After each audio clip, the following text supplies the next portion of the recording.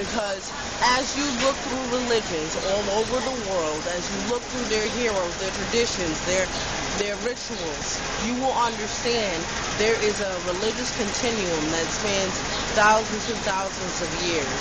The first, what do you call it? The begotten child, what is that called? The virgin birth? Okay. That first concept was made 10,000 years prior to the whole story of Jesus Christ. Isis gave birth to Horus. Horus has the same year gap, the same 33 years, the same exact story as Jesus Christ. What the best cover-up is that since back in the day they loved to make art in their image, they made him white. But even the Europeans wasn't falling for the bullshit, because on some real hush shit, they still worship Isis. And they had to hush it up. This is a whole conspiracy, starting from the Catholic Church and ending with the, what do you call it, the Skull and Bones.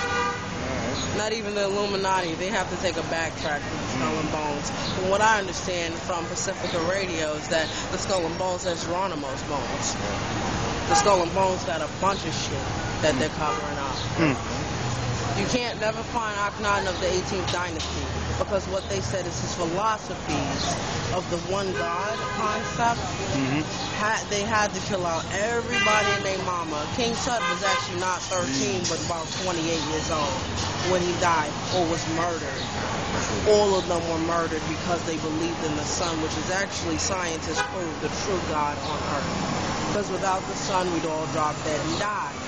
But also, the celestial body goes like this. Once we leave this earth and return back to the earth, come dust, our spirits that came from not nowhere, because you can't make something out of nothing, goes back into a star.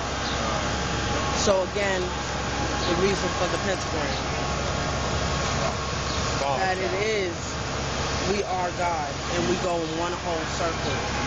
And once we are leaving this earth, we will return back to God. We become a part of the system and mechanisms of life. Trees can talk. Trees can talk. Plants can talk. Shit, Africans in Africa, when they're going hunting, they can fucking find out